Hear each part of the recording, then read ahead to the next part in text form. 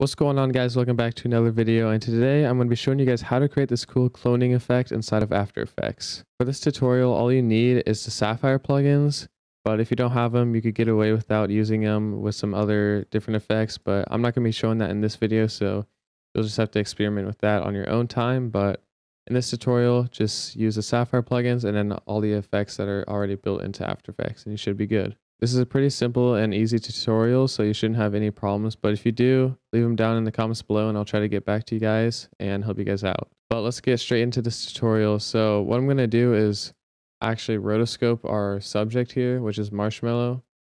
So once you guys have your clip, I already have this clip set up in this timeline right here.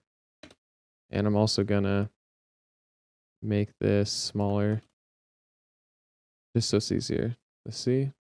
All right, so what I'm going to do is select this clip right here and go to the roto brush, select him, and then it brings up this other layer right here.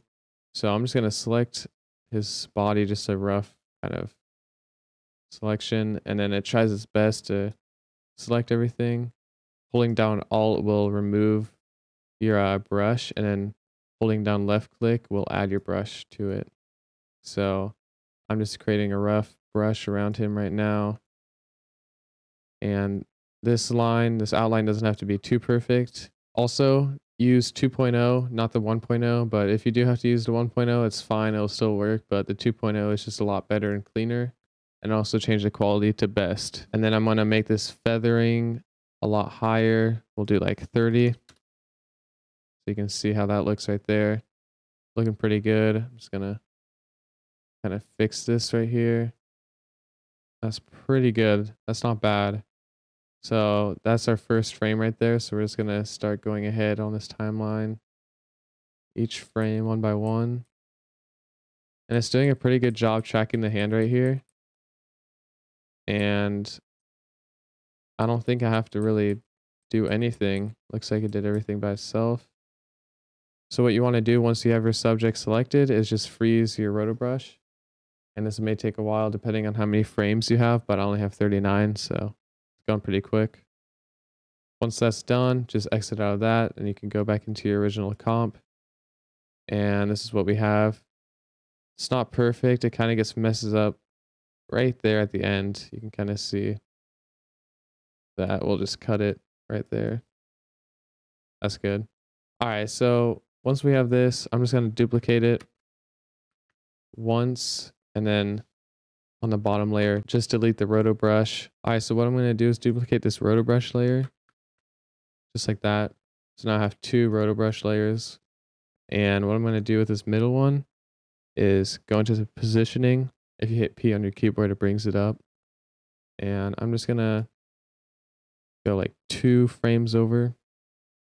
Hit a keyframe on that. And then we'll go at the very end and move this over like that. So if I play this back, it slowly reveals. Also, I'm just going to move this all the way to the start. There we go.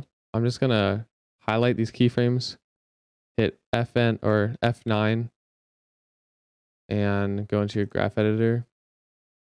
And then it might show up this weird graph editor kind of thing if you're in the value graph, so you want to change that to speed graph. Make sure you're just selecting your position. And just kind of make it look like this. So it jumps out quick. Like that, and then slows down. I think I'm going to do one more. So what I'll do is copy this one, paste it. With the bottom one, so right here, I'll select it in this different color right here. This is the one that we're going to be editing next. So with our positioning value again, I'm just going to move this frame right there. So with the positioning, I'm just going to move it around here, somewhere where it looks the same, like that. And I'll just move this keyframe over. You can see they like go out after each other. So like second one and then the third one goes and they just slowly slow down at the end. So this is already looking super cool, but now I'm going to add the Sapphire plugins to it. So if we go into the Sapphire and distort right here, we can find the warp chroma, and I'm just going to apply that to just this bottom one right now. So what I'm going to do is go up to this steps right here in the warp chroma, make that 20, and the Z distance, you can kind of mess with it to see what kind of looks good. I'm going to move this to 0.920. So we have that yellow and blue kind of fringing on the side with the chroma effect. And I'll just copy that, paste it onto the other one. All right, so I just copied and pasted the warp chroma on these two layers. We can do it on the top if we want, like that. But I think I'm just going to leave it with these two other ones chromaed out. These ones that are duplicated. And then we can also change the color of it by going to the color 1 right here. We can mess with the colors with it. So like you can make it green, or I guess it's like yellowish green, and then go into our other one, make this like blue.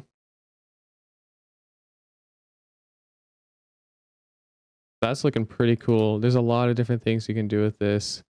You can add TV damage, which is another Sapphire plugin. It gives it that TV kind of look. I'll just apply it to this one too. But yeah, there's a lot of different things you can change with these sliders right here. But I'm just going to leave everything default because just for the sake of the tutorial, I don't want it to be super long because there are infinite amount of controls you can change here. But yeah, I hope you guys enjoyed this video. Make sure to subscribe, leave a comment, and like the video, and peace out.